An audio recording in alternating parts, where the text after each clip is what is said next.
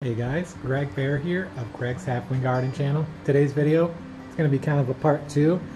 I did a short like a week ago or so about finding a snowblower on the side of the road, and today's video is going to be all about seeing if I can get it to run. We'll see.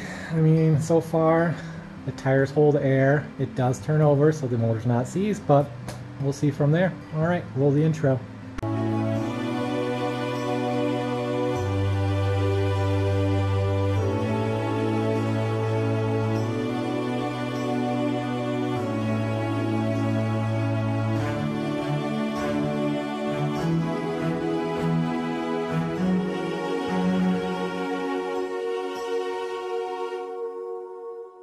Here she is in all her beauty. A little bit rusty, but so far so good. Transmission shifts just fine. Engine turns over. The choke and all that stuff seems to be moving well. That slides. Everything seems so good so far. First thing I did, of course, I took the gas cap off and took a peek in there. I'm going to try to get a flashlight in there so you guys can see it, but looks like there's a lot of ethanol buildup in there. Kind of looks like a bunch of granulated sugar or sand, so let me try to get the flashlight and get a good peek in there for you guys. Looking pretty nasty in there. You know, I wouldn't even doubt if this is all that was wrong with the thing and they just threw it out.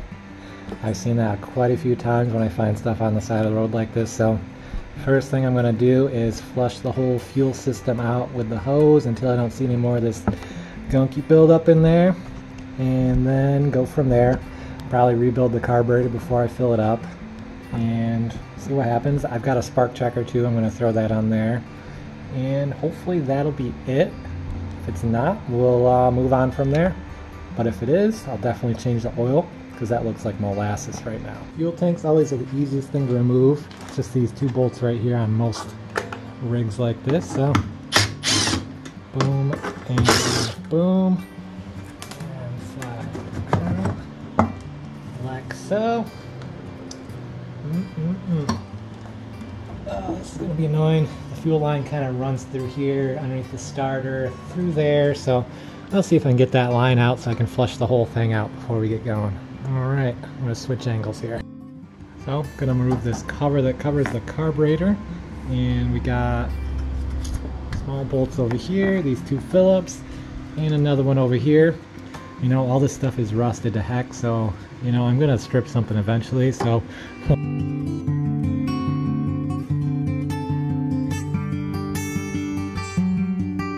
now that I got the cover off, just playing around with like the throttle and the governor and all that, I can see everything is a little seized up just by like it's moving super pokey over here. Like this should be an instant snap, so I know I have to lubricate all these moving parts around here, which is super easy. So far so good. This carburetor is very easy to get off compared to my other snowblower, which I had to remove like this shaft, I think half of this freaking cover up here. It was totally different.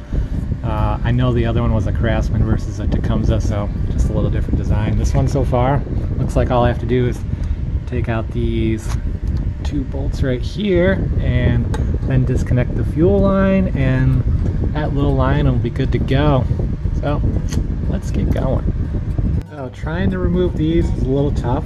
I'm actually going to take the whole tube off here with these Torx right here so I can get better access to the one on this side, because I can barely even get a wrench on this one, and this one's impossible where the angle is. So I'm just going to take this whole thing off. It'll be a little easier that way.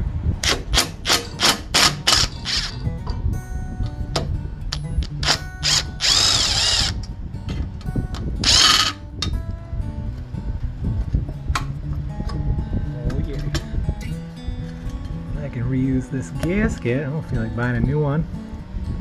Right, got that off. Just got to disconnect that. Be good to go. And here we are. Got it off with a little noodling. The worm clamp that was on the fuel line just completely disintegrated. Gasket got a little torn here, so I don't know if I'll be able to reuse this or not. But got it off, so I'm going to take the float bowl off, get all the gunk off, and flush the fuel line and get it back together and see what happens.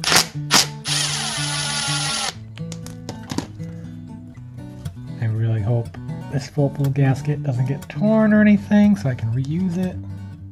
It's gonna take forever. forever to get this stuff in the mail if I order it.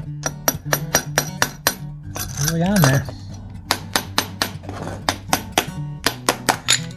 There we are. It doesn't look half bad, honestly. I was expecting it to be really rusty and just full of ethanol and stuff, but pretty impressed with that. You can definitely see there's some water in that gas though, so that could be a problem there. Alright, get the rest of this cleaned up and taken apart, and I'll throw the compressed air through it a little bit, get it all cleaned out, and put it back together. And definitely good news, this gasket looks like I can reuse it for sure. Oh, got that. Oh yeah, everything looks good in there so far. Heck yeah.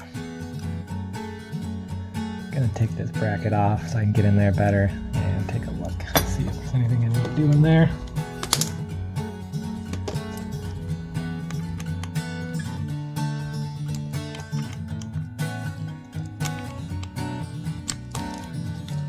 Tell you what, I didn't know I needed these giant Phillips head attachments until I actually bought them. They are super handy, especially when you get into the stuff that's like a big piece of plastic and there's a hole and you can't fit like an extension piece and all that in there. Just having this is amazing.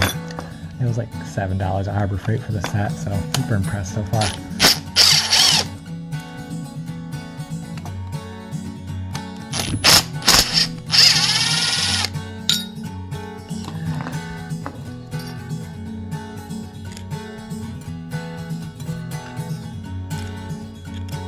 Not bad.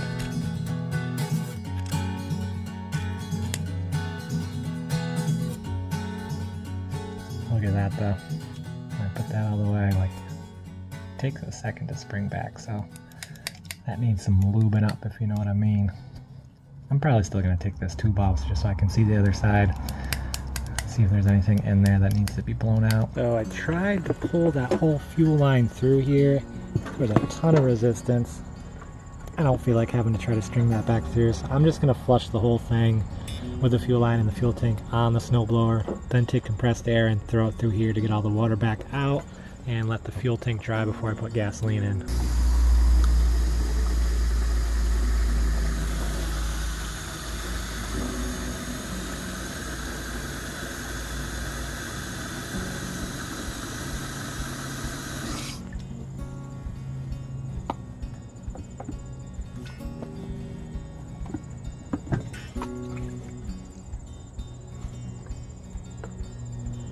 Alright, noticing a problem already, which is kind of nice, but usually when I put water on here, the water comes out of the fuel line, but it's not. So there could be some kind of screen in here that's actually clogged out, which could be super convenient, super easy towards getting this thing to run. So I'm going to take the fuel line off the bottom and see what's going on there. Super exciting. This tank is about half full of water right now, and nothing's coming out of here, so I think I found the problem. Just going to run some compressed air through here and see what pops out the other side.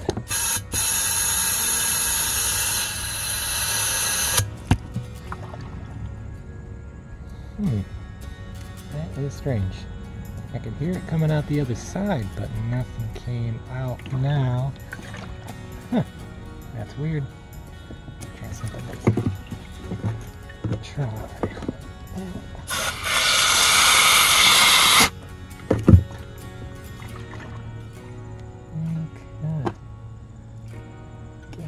Drip. We're getting somewhere.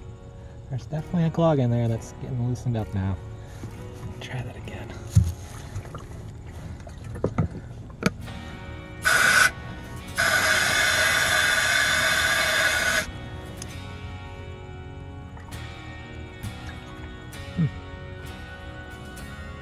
Alright, I'm gonna have to fanoodle with this off camera. This is getting serious. I just spent like 30 minutes on this thing. So for some reason, when it's full and down to about here, it'll flow out. But after that, no matter what I did, nothing will come out, even when I tipped it like that. So there must be some kind of weird baffle in here or something that just restricts the fuel or something. I don't know, but it works fine when it's mostly full. So I'm going to throw this thing back together and see what happens. Hopefully I have enough gas to actually fill the tank up so it'll actually flow through to the car.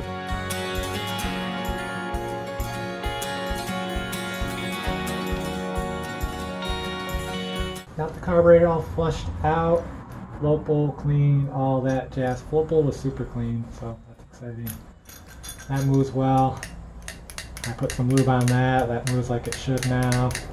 I don't have any worm screws for this gas line, so for now I'm just going to hook it all up and see if it even runs, to see if it's even worth it to go to the store and buy some. So super easy to put back together, of course. Start off with this little guy here. Took a picture, which of course I'm recording on my phone, so I can't look at it right now. Took a picture of which hole it goes into, because sometimes I forget this and I put it in the wrong hole, and that'll mess up, you know, the distance it travels and all that. So I just have to stop recording for a second and look at that picture. Be right back.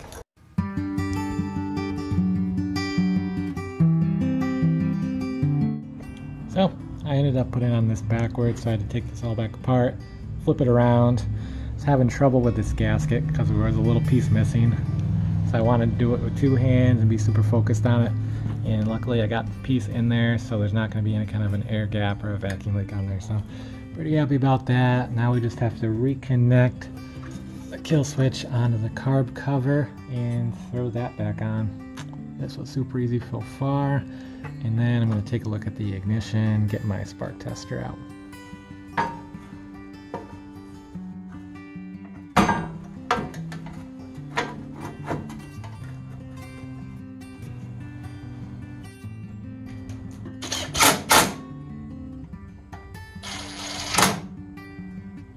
Cover's back on, everything's back on there. Now we're going to take out the spark plug. See how nasty it looks there. Let's see. Not horrible. Who knows if it's actually sparking or not. Just going to sand it off a little bit, throw it back in, throw the spark checker in, and see what we got. So here's the spark checker I'm talking about. This goes just in line between your spark plug wire and your spark plug. And based on how it flashes, it can kind of tell you if it's the ignition or the fuel system. So it has a bunch of conditions here. So if the engine doesn't start but the bulb is flashing, then it's most likely your fuel system. If the engine doesn't start and it doesn't flash, it's the ignition system.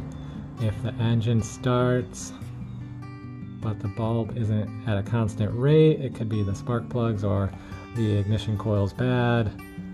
And if the flashes don't line up with the RPMs, it could also be the ignition system. So just a couple things to look at here, see what happens when I do the pull cord.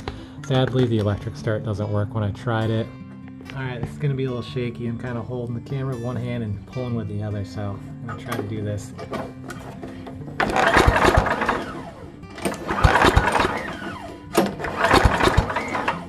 Alright, that is a good sign. It's kind of flashing at a constant rate as the engine turns over, and there's no fuel in this right now, so according to that it is pointing towards the fuel system. So let's put some gas on this now and prime it up, choke it up, and see what happens now that I know there is spark coming through. Alright guys, I moved it outside just in case it actually does start. So, alright, choke on, a little bit of bunny rabbit action, maybe 3/4 of that. Give it a few primes. I use non-ethanol treated gas, so ooh. Alright, float bowl's leaking a little bit. I'll have to look at that later. But yeah, let's see if it starts.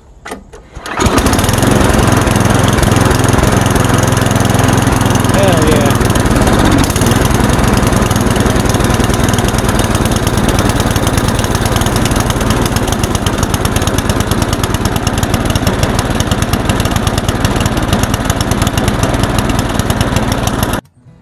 Alright guys, well, hope you enjoyed coming along on this journey of trying to fix this snowblower.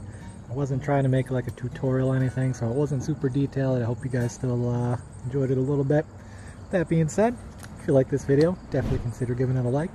If you want to see more, definitely consider subscribing to the Greg's Halfling family. Become one of my Halflings. And if you want to stay in the know for all my future uploads, turn on that notification bell and make sure it's set the notifications on always. And I hope to see you guys all next adventure. Greg Bear out.